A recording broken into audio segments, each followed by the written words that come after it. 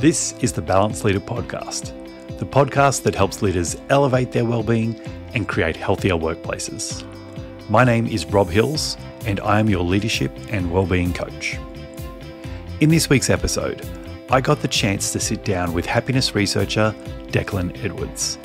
Affectionately known as That Happiness Guy, Declan is on a mission to grow global happiness. He does this by helping individuals and organisations better understand and improve their mental and emotional well-being. Declan shares his own journey from struggling with self-doubt and anxiety to becoming a prominent figure in the field of happiness research. We talk about how he almost died on Mount Kilimanjaro, what happened when he tried to climb Mount Kilimanjaro a second time, but this time his wife got sick 200 metres from the summit, and how Declan believes happiness is an organisation's strategic advantage. I hope you're as excited as I am for my conversation with Declan Edwards. So let's jump right in.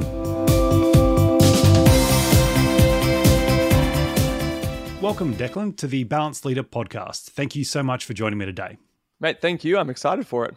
When we first connected on LinkedIn, you put out a post about the things that you talk about and said you're available to come on podcasts. And I swear to you, I was like a kid in a candy store.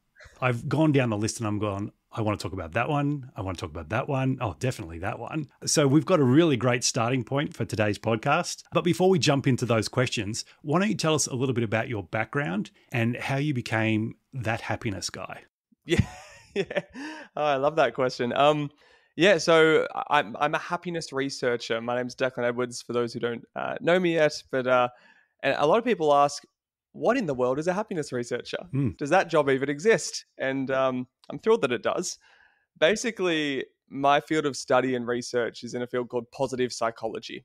So compared to clinical psychology, positive psychology tends to look a little more at what's right with people, what's right with humanity, and how we cultivate that. It's focused more on how we help individuals and organizations go not just from -10 to neutral, but how we can go from neutral to +10 and actually being happy and fulfilled. Now, when people learn about that, they go, oh, so did you end up in that field of research because, you're a naturally happy-go-lucky kind of optimistic guy? At which point I often chuckle and say, in some ways, the opposite. I spent a lot of my teenage years riddled with self-doubt and anxiety and stress and burnout and overwhelm and, these big emotions that I really didn't know how to handle. What that led me to is reaching out for some support and help when I hit quite a big low point just after high school and in my first year of university, where I went, I don't actually know how to handle my thoughts and feelings. At the time I was 18, 19, and I've gone through all this schooling and I know quite a bit about math and history and English, and I'm now at uni at the time studying health, and I'm learning about the body and biology. But I don't know much about my mind and my emotions. I don't know much about who I am and what makes me happy. And thankfully, I was able to reach out to some great coaches and mentors at the time and get a bit of guidance in that, and ended up falling in love with that sort of field of development, and just kept asking them, hey, how do you guys know all this? It's like you guys have a bit of a toolkit for life that I wish I learned earlier. And they all mentioned positive psychology. And so off I went and did a postgraduate degree in positive psychology and studying that, and opened BU Happiness College, a social enterprise to help individuals and organizations learn those skills for themselves. I like to joke we're the Harvard of happiness. And as for how I became the happiness guy, after a few years of doing that work and that research and starting to be known for that work and that research, I started showing up to events. And the first time it happened, I laughed and kind of ignored it, but it happened a few times in a row where someone went, I know you. Aren't you that happiness guy? You're that guy who talks about happiness a lot online. And I went, geez, people are remembering that, more than my name, more than what we do as an organization, more than the field of research I'm in. Cool, I'm going to lean in wholeheartedly. And what started as a bit of I'll embrace this, joke nickname of that happiness guy has really stuck. Yeah, and it's certainly how, when I've connected with you on LinkedIn, I've remembered that it's that happiness guy. It's the first thing that came to mind for me as well. Declan, tell us a little bit more about BU Happiness, is it? Yeah, BU Happiness College. Yeah. So Look, BU Happiness College, we're a social enterprise, which means everything we do is dedicated towards our vision of growing global happiness. But we're also very proud to support a lot of United Nations global goals through our work. So I think over the last few years, we've donated over 10,000 days of clean drinking water to a community in need, over 5,000 days of food to people in need. Everything we do at the organization is linked to some sort of social impact goal. But it started off the back of, before this, whilst I was studying, I was in personal training. I was in the fitness industry. I'd started a business in that, put a lot of my time and effort into growing a business, like a lot of business owners would resonate with that idea of there's a lot of work in that early stage. And my fiance at the time, now my wife, we spent 6 weeks in the US taking a bit of a break. And I had this moment towards the end of that 6 weeks where I went, shoot, I don't want to go back to the business that I've created. I don't want to go back to the job that I've spent years building. And I remember feeling so guilty and shameful about that. But I was like, I've put in all this work and I've created something that I don't actually believe in anymore, doesn't resonate with me anymore. It's not where I'm meant to be. And so I pulled my fiance aside and said, hey, I'm thinking of closing the business when I get home. And that was big news to her because she'd supported me through building it for 3 years. And she went, okay, what are you going to do if not that? And I went, well, I've been thinking, I'm studying all this positive psychology and mindfulness and, acceptance and commitment therapy. Yeah. I think I want to focus a lot more on helping people manage their mind and emotions, almost like a personal trainer for people's brains rather than their bodies. And I said to her, I was like, I think I want to open like a college for happiness, like a space where people could learn the skills to live a happier life. And so I want you to put yourself in my fiance's shoes. Your fiance's just said, hey, I want to close the business that's finally profitable and I'm finally getting a salary from. And I want to open a happiness college, right? Which wasn't really heard of at the time. Even now, it's still a developing industry. And credit to her, she said, look, I'm not going to say yes to this straight away. Give me the flight home from LA to think about it. And by the time we landed back in Australia, she went, you know what, I can see you're serious about it. Let's go for it. Give it a few years, see what happens. And that was we're coming up on our 7th year anniversary of being BU Happiness College. And how we landed on the name was that I kind of went, what's the end goal of helping people learn things like resilience, stress management, mindfulness, emotional intelligence? Well, it's to help them be themselves wholeheartedly. And so the letters BU literally spell out what I think is the greatest gift we can give the people around us, to be ourselves authentically, wholeheartedly, be the happiest and best version of ourselves. It makes us better leaders. It makes us better parents. It makes us better colleagues, friends, family members compared to when we're stressed and burnt out and overwhelmed. And so the name landed, BU Happiness College. And here we are 7 years later. Fantastic. And I love the name. I'm wondering why we don't teach these things more in school. So this is not the first conversation I've ever had with a person who said, I wish I'd known more about, real life stuff, personal finances, happiness, how to make decisions. Why aren't we focusing on these things earlier, do you think? We're starting to, which is really good. So I will say, I've been doing some amazing work lately with schools and hearing a lot of stories about schools now building curriculums based on positive psychology. I had a conversation literally 2 days ago with a school up in Queensland that I'm likely going to be working with this year. And they're like, yeah, we've been teaching all of our students the PERMA model, which is a positive psychology model for happiness and flourishing. Yeah. I went, man, I wish I learned that when I was 16. That would have been bloody great. So we're starting to now. I think the reason we didn't before is because historically these were referred to as soft skills. We kind of diminished their value a little bit. And the education system, if you go back far enough, wasn't designed to make us capable, functional, flourishing human beings. It was designed to make us incredibly good employees in manufacturing. Go back 100, 150, 200 years, the vast majority of the population is employed in manufacturing, in work of the hand. And then we go through, industrial revolution, we go through these big changes. We start to see a lot more of the population being employed in what I call work of the head. So instead of work of the hand, we start having knowledge workers, managerial positions. We start valuing people based on what they know technically. And my prediction now is we're entering the third wave which is thanks to machine learning, artificial intelligence, robotics, all the developments happening there. Work of the head is actually going to become less and less needed. What we now need is work of the heart, the stuff that makes us uniquely human. We need empathy. We need emotionally intelligent leaders. We need people who are compassionate. We need people who know how to manage stress and burnout in themselves and in their team. And so more and more, I think the most employable people and the skills that organizations are begging for, they're like, we need those soft skills. We need those skills that make better humans. And so now we're seeing the demand for it. Yeah, absolutely. I know you've talked before about your happiness journey and how it nearly killed you on Mount Kilimanjaro. That sounds like an interesting story. Oh man, I still have flashbacks to this one. Look, I am a recovering perfectionist, a recovering high achiever, and I like to say a recovering human chameleon. What I mean by that is I spent most of my life being really, really good at trying to be the person that I thought others wanted me to be. So I tried to live up to what I thought my dad wanted for me. Now I come from a long generation in direct lineage of my dad's served 38 years in the military, and his dad served his whole life in the police force, and his dad was in the military his whole life. We have a very clear lineage of it's military or police force. That's where you got to end up. And so you can imagine the emotional intelligence, soft skills that I learned, sort of that pathway was right, very much that stereotypical masculine, men don't cry, you don't work through your emotions, you just push them down, you get through it, you're strong, you're tough. And so for a lot of my life, I kept getting stuck on this trap. They call it in happiness research, the hedonic treadmill.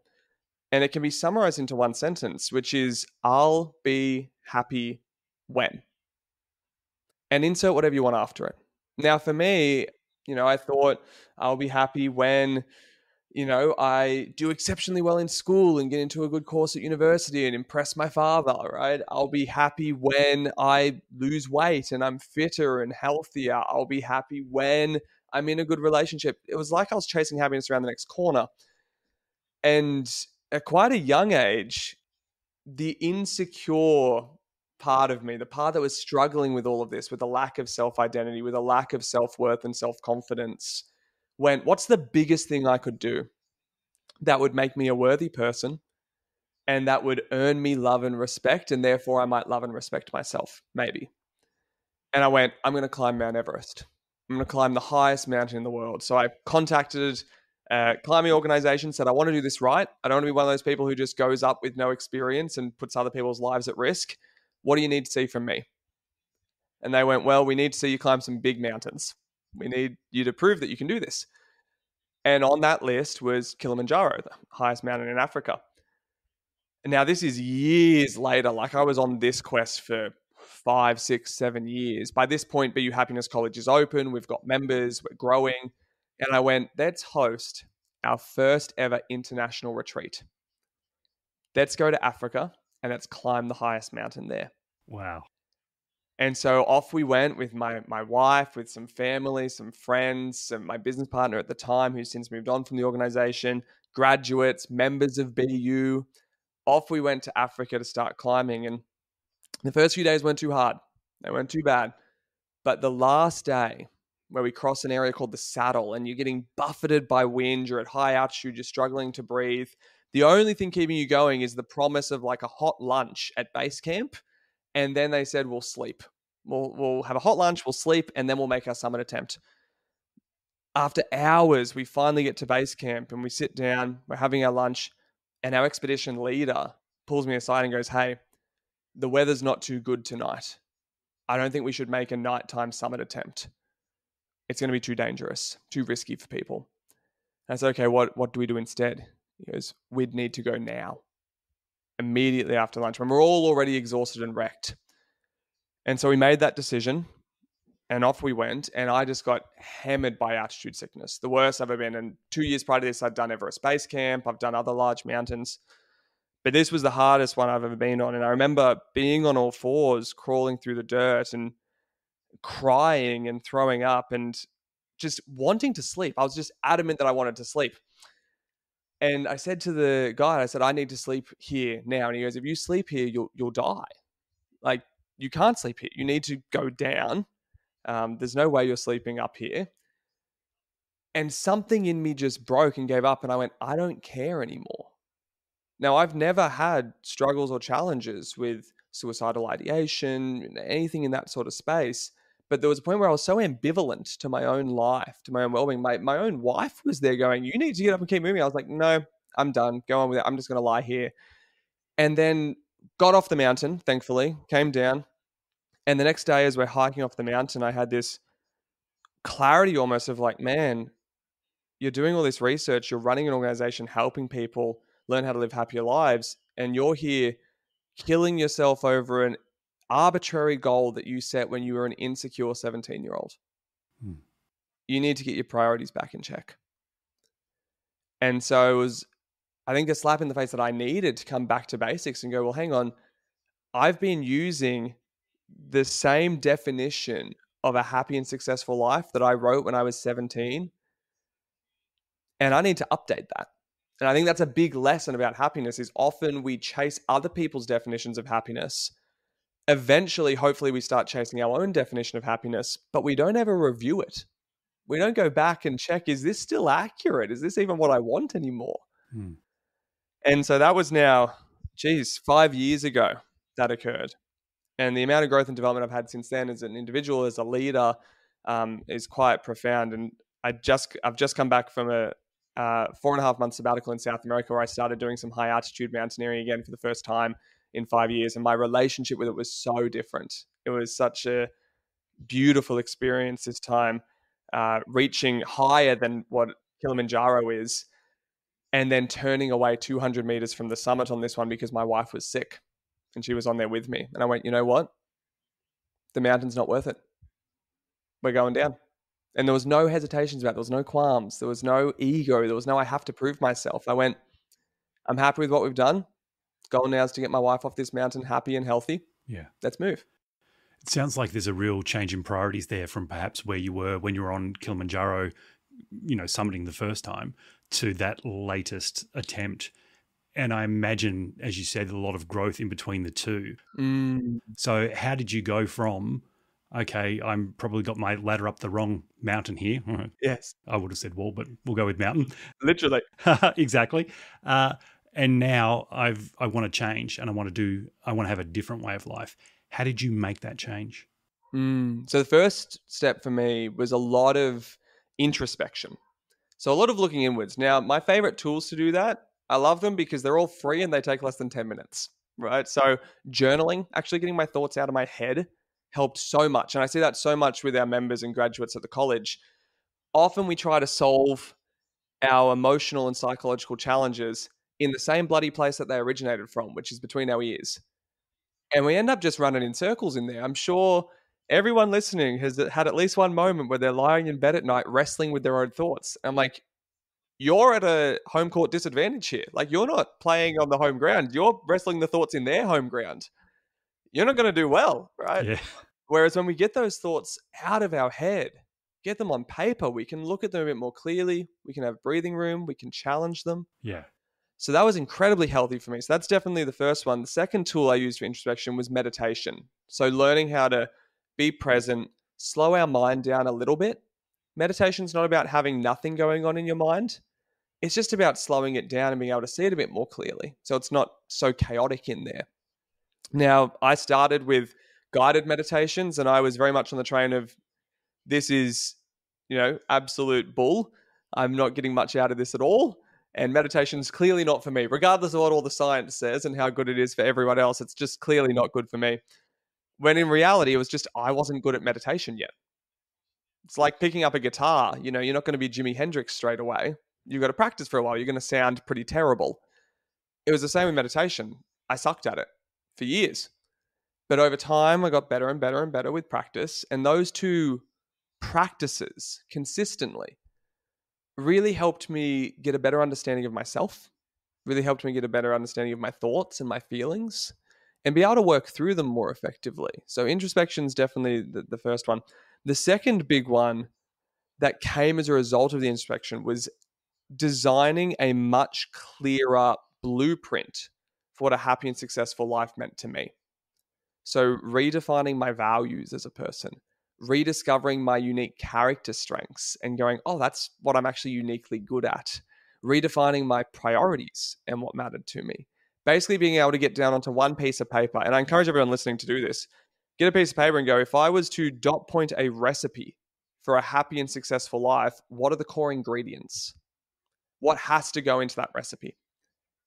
There's your starting point and your scaffold for designing your blueprint for a happy life.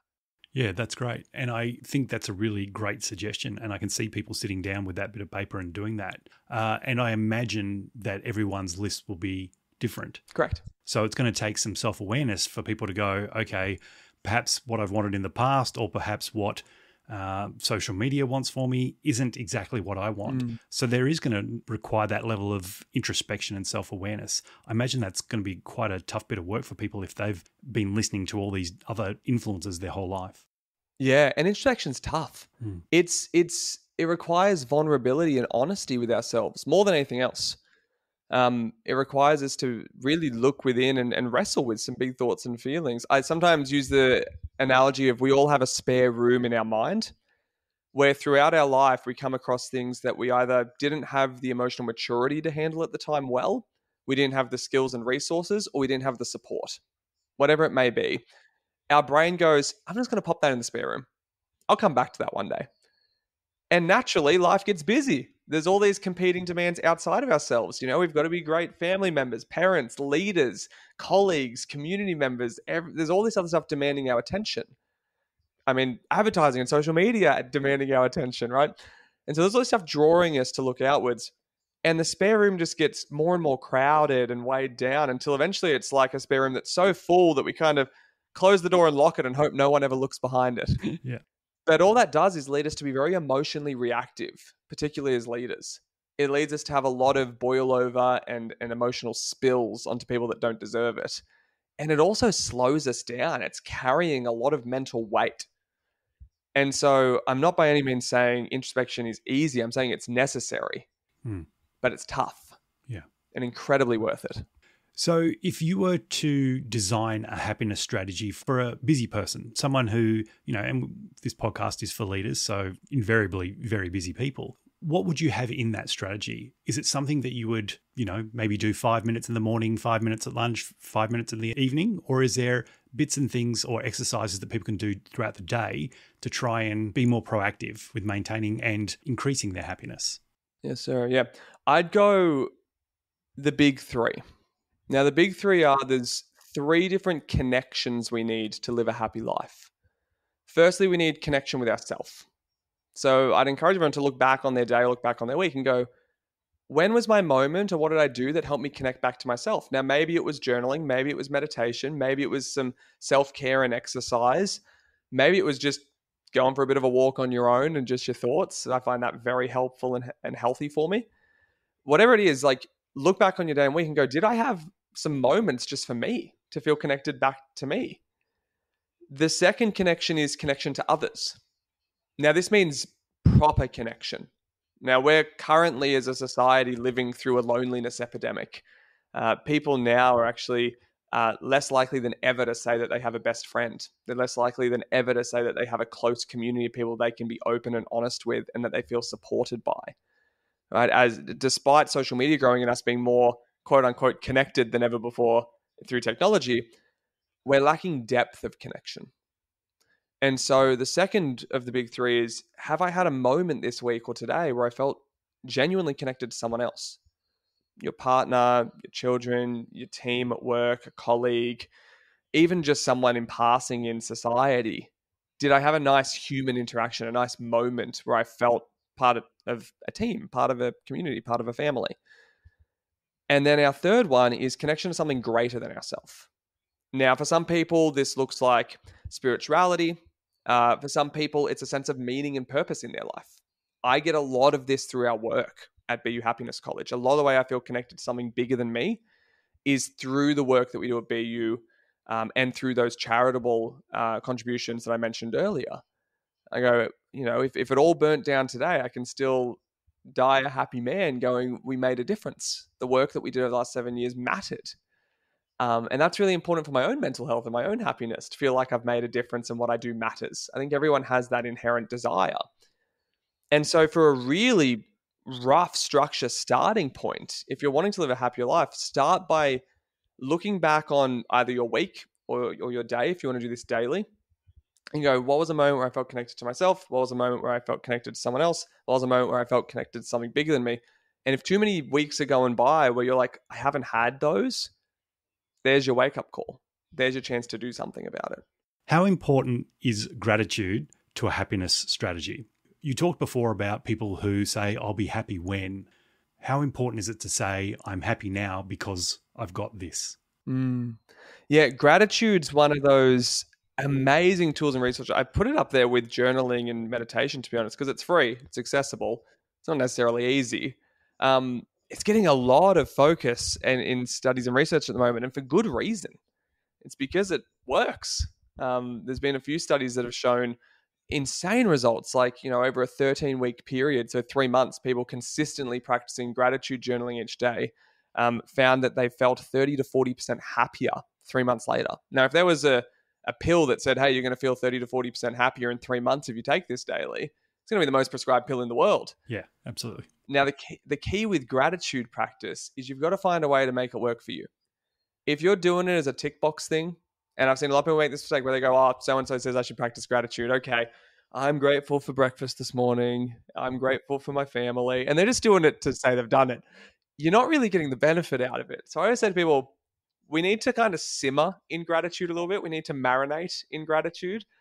And the way I found works best for that is I look at 3 things as prompts for my gratitude. I find looking at a blank page and saying, what am I grateful for, quite difficult, especially if I've had a really tough day.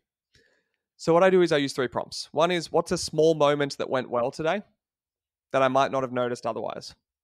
So it's encouraging me to look for the little moments. The little moments are good in life that we often take for granted. Notice I don't use the word gratitude. I just go, what's a moment that went well? I find my brain finds that easier to look for. My second one is, who is someone I'm grateful for today? Again, coming back to that second connection to others. It can be someone that I spend a lot of time with, like my wife. It can be someone that I met in passing that I had a nice conversation with. And then the third one is, now this is the hardest, but the most beneficial. What is something about myself that I'm grateful for or proud of? What is something I like about myself? It can be physical, can be a personality trait. Now, if you've struggled with self-esteem and with your sense of self for a long time, like I did for many, many years, that's a hard one to hit. I'm a lot better at it now because I've spent a lot of years practicing it. But give yourself some grace if you struggle with it a little bit. Now, once you get those 3 down, the way we marinate in it is ask why you chose those answers out of everything you could have chosen. So if my little moment that I'm grateful for today, I actually had a really nice little moment earlier today. I went outside with my dog. He was lying in the sun and I just sat down and patted him. And I go, well, why did that moment come to mind out of everything else that's happened in my day? And I can elaborate on it. I go, oh, actually, it was just really nice to be in fresh air, away from the computer. It was nice to just sit in the sun and just slow down for a moment. And so now what I'm doing is marinating in gratitude. And that leads our brain to produce a lot more of those happy, neurochemicals, those happy hormones that make a difference.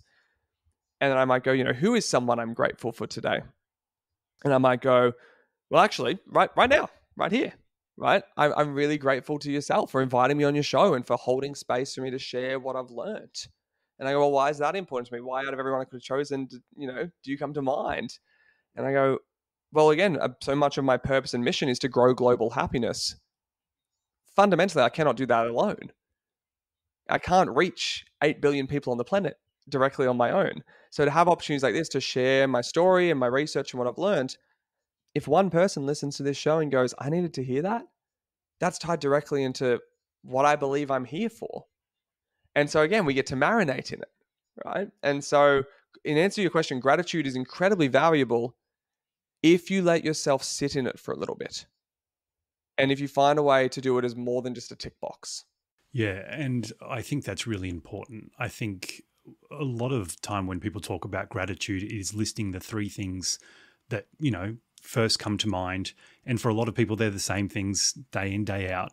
So people just go through the motions, but actually sitting in it and really allowing it to sink in. And by asking that extra layer of question, I think that is really a useful tool to help it sink in. So I think that's great advice. Thank you so much. For most people listening to this, they wouldn't necessarily associate happiness and the workplace together. But you say it's the ultimate strategic advantage. Yes, sir. Why is that? Yes. And look, for most people listening who go, I can't put happiness and work together, you're not alone. I was looking at a study recently, a 2022 one done in Australia, so not that long ago, and it found 78% of people felt unhappy at work. Wow. So you're part of the vast majority if you go, I can't put work and happiness together. Yeah. Right? Yeah. The reason I say it's the ultimate strategic advantage for an organization, if we get back to the core of what do people want in life, you can go around and ask people all around the world, different cultures, languages, backgrounds, what do you wish most for your kids? The vast majority of them will say, I want them to be happy.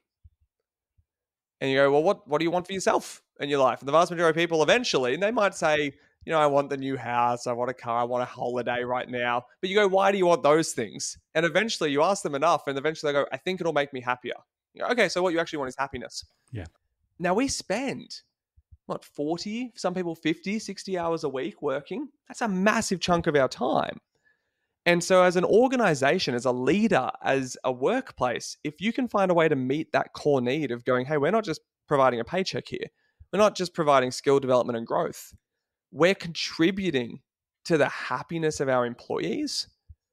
If you want to talk about a way to skyrocket engagement and loyalty, you want to talk about a way to skyrocket performance and productivity, you want to talk about a way to reduce burnout and unnecessary turnover, that's the core problem we need to solve. And this is what my master's thesis in positive psychology was on. I found organizations were measuring what I call second tier KPIs, things like well-being, engagement, culture. Now, these things are all dramatically important, but what's the purpose of them? Is our team happy or aren't they? That's the core question, right? And sometimes we see organizations, I'll give the example of not-for-profits and social enterprise. We see this a lot in education industry too. Remarkably high engagement. Very, very clear on why they do what they do. Very passionate about their work. Very low in well-being. Now, they're going to have a different challenge than a different industry and a different organization that has high well-being, low engagement. But if you're not measuring all of that, how are you going to know? Right? And so the reason I say happiness is such a strategic advantage, when you stand out in your field as a happy workplace and you have evidence, because everyone says we're a great place to work, but you have independent data and proof that your team are, on the whole, now happy doesn't mean they show up to work every day with sunshine, rainbows, and unicorns. It means that they feel valued. They feel a sense of purpose in their work. Their well-being, engagement, culture, leadership, and resiliency, those 5 factors are all relatively high. When you can show that, I promise you, you're going to attract, retain, develop, elevate the best talent in your field, especially in this era where there's so much more demand and expectation being placed on leaders and workplaces. People are being held to a higher standard now. And I think that's challenging to adapt to, but it's also remarkably exciting. Yeah, definitely. And I imagine there's some leaders listening to this thinking, I really want to increase the happiness of the people that I work with because I want to be happy and I want this to be a happy place of work. So what are the steps? What's the first steps people can take as leaders to try and cultivate that with their teams? Yeah, so the first step is to measure it. And the reason I say that is it comes back to that classic principle, what we measure, we can manage. And when you measure something, it also proves and demonstrates that you care about it, that you value it. It's one thing for an organization to say, we care about employee experience, we care about our people. So, okay, show me, prove it, right? And a lot of organizations can't do that. So measure happiness as a core function of your people and culture. The second step would then be to go to those tier 2 ones, because if you just measure happiness, you're going to lose some of that nuance on, okay, well, why are we scoring well or not scoring well? So then we'd start looking at things like, how do we measure and assess and monitor well-being in the workplace? So there's 5 pillars. This is what came out of my master's research, was what are the things that underpin a happy workplace? And the 5 were well-being, engagement, culture, leadership, and resiliency. Resiliency specifically relating to the ability to change in times of challenge without burning out from the challenge. So when we see so much burnout now, a lot of that's a resiliency gap.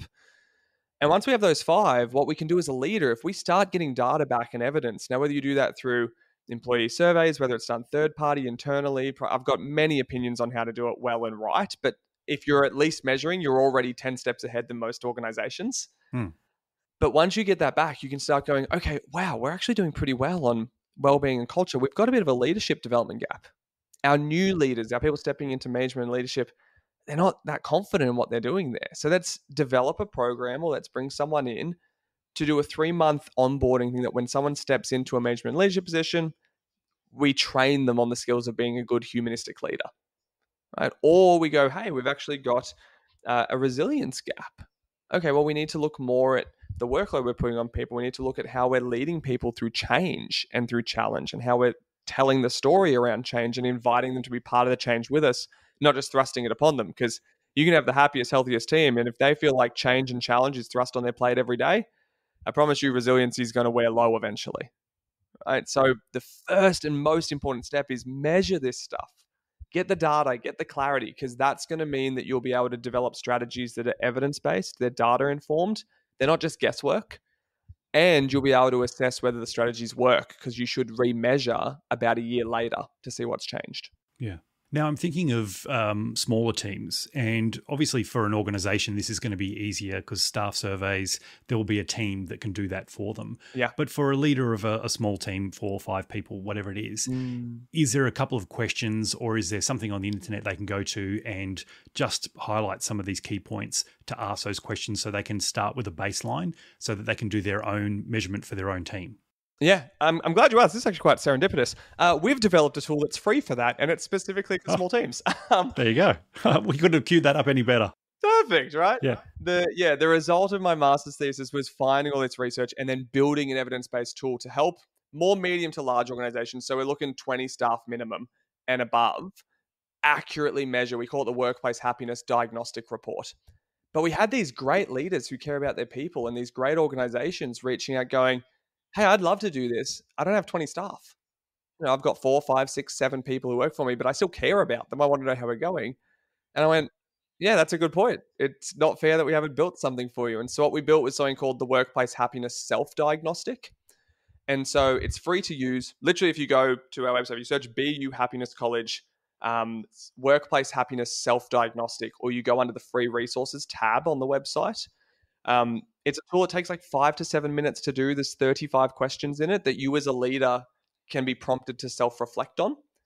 And what that will then spit out at the end is, it's not a perfect gauge, but it's a good indicator of how you would score across those 5 factors. So say, this is where you're probably sitting in well-being. This is where you'd be sitting roughly in engagement, culture, leadership, resilience. And so that way you can go, well, there's my lowest one. That's what we're going to focus on for the next 6 months. Or there's my highest one. I'm going to tell the team, hey, we're actually doing really well here. I'd love to know more from you guys. Why is that? Like, what's working well? Let's elevate that. So that's a free tool that you can just go jump on straight away. That's great. And we'll put a link to that in the show notes as well, so people can easily find it. Perfect. And I think that's a great conversation starter as well. Yes. So great for metrics, absolutely. But also, I think sometimes leaders find it difficult for an entry point to ask the conversation, how are you doing? Apart from Are You Okay Day, which we shouldn't be asking once a year. But, correct. We should be asking this more often. And I think this is a great entry point that people could actually use to have those conversations. Yeah, I've heard fantastic stories of leaders filling out the self-diagnostic for themselves and going, I'm not actually quite sure how to answer that question. I need to talk to the team about that. Yeah. And so they'll be like, hey, I was doing this, free tool to figure out how healthy our workplace is and how happy we might feel at work and whether we're meeting the right things to be an employer of choice. I think we're doing pretty well here, and here. But man, we got to this section. I didn't know how to answer whether you feel a sense of meaning and purpose in your job. Have you been feeling that lately? Maybe you haven't been. Like, I'm curious. And if we can, for anyone who's listened who watches Ted Lasso or has watched Ted Lasso, you're a person after my own heart. It's one of my favorite shows of all time. But that principle that he shares of be curious, not judgmental. I think when it comes to measuring these things, sometimes as leaders, We get too harsh on ourselves. We judge ourselves too harshly. We judge the team too harshly. Why aren't we scoring way higher?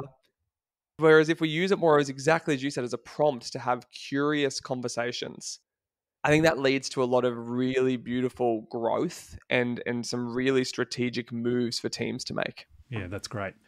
You say stress, burnout, and overwhelm are the killers of happiness. So I imagine, as we've talked about before, there's a bit of an epidemic mental health in the workplace. Why is it? Why are those three in particular the killers of happiness? And what can we do to mitigate it? So I think the reason we've ended up here, a lot of people ask me, why are we seeing such a struggle in mental health, not just in the workplace, but in society as a whole? And there's two reasons, I think. The first reason is historically we've been going through an era for about 20-ish years now of mental health awareness. Very important. You can't change something you're not aware of. So we're having more conversations about it. Yeah. It's a less stigmatized than it was before. Very useful, very valuable. But there's a certain point where awareness is no longer enough. We need to enter an era of mental health advocacy, of mental health action, of mental health support and accessibility. It's one thing to do Are You Okay Day Cheer? It's one thing to talk about mental health at home and in the workplace.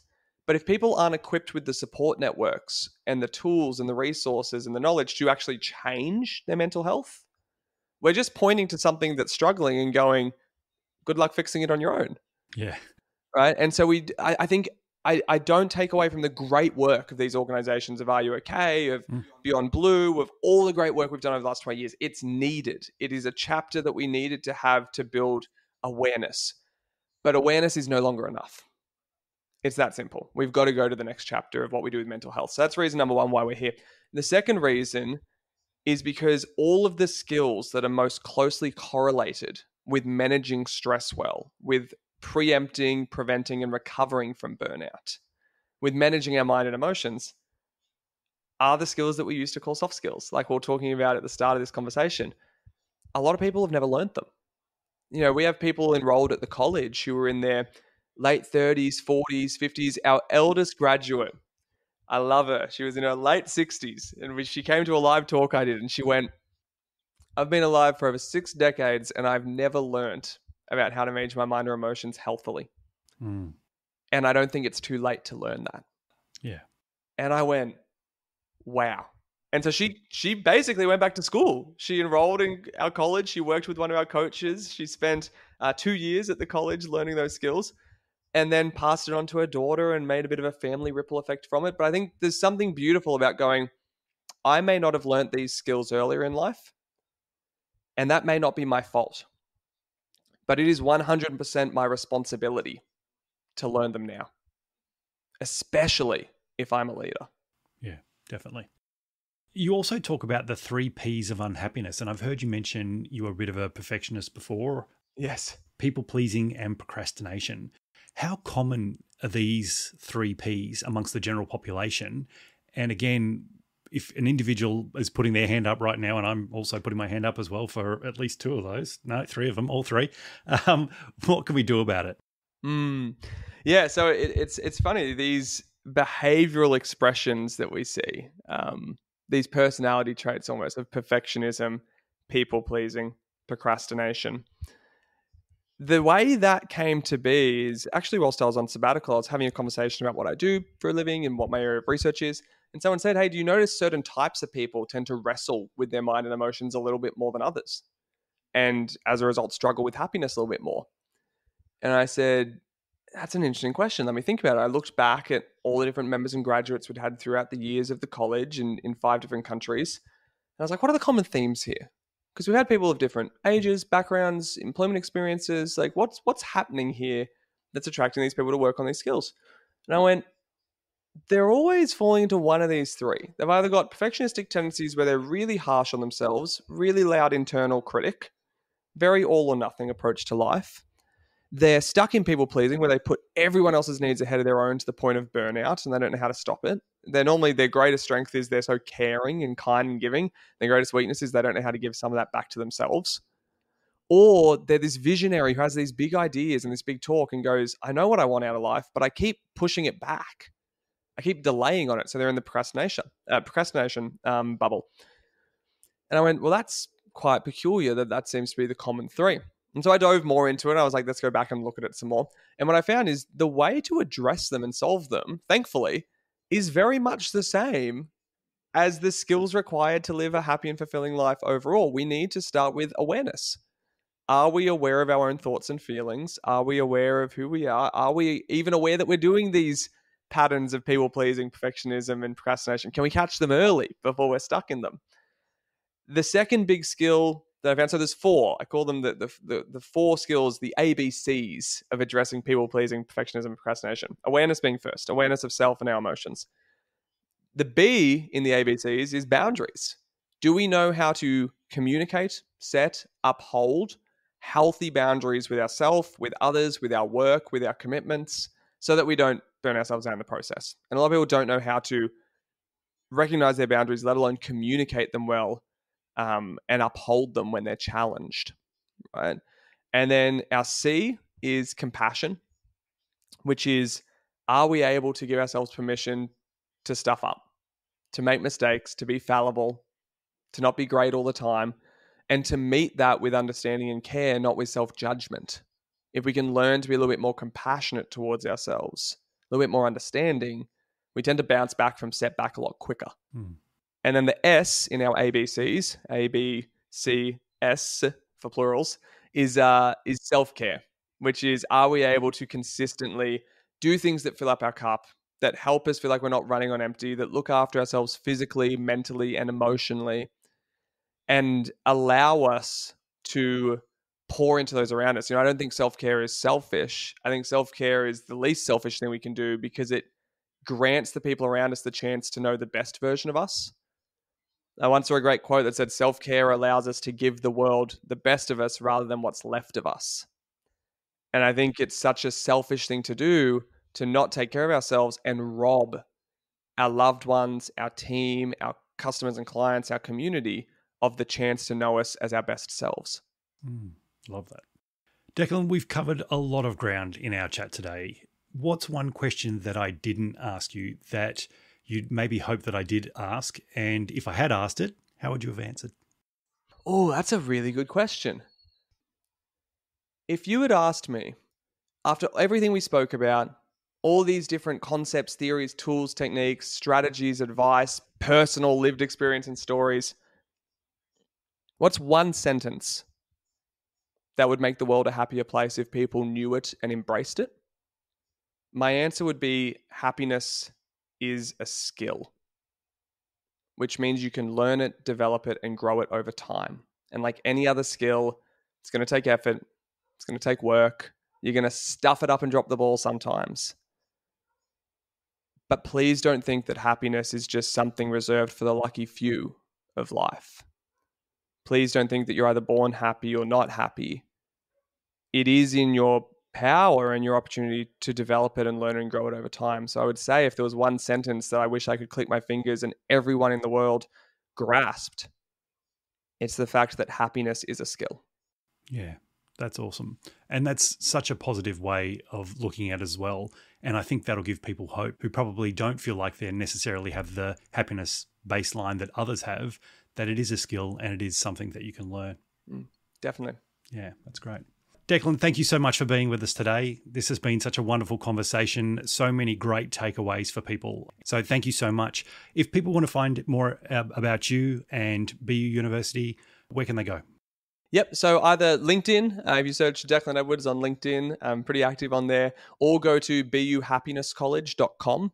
That's where you'll find out, if you click on the individual or personal happiness tab, you'll find out all about the college and enrolling to learn those skills and working with a happiness coach. If you click on the workplace happiness tab, you'll learn all about the workplace happiness consulting and the workplace happiness diagnostic report and all that fun stuff we spoke about today. And there's also a tab there to help people get started, just called Free Resources, which has a bunch of quizzes, scorecards, materials, on-demand web classes. It's a really good starting point to explore this further, including that self-diagnostic tool we discussed today. That's awesome. Thanks so much, Declan. Really appreciate it. You're so welcome. Thanks for having me.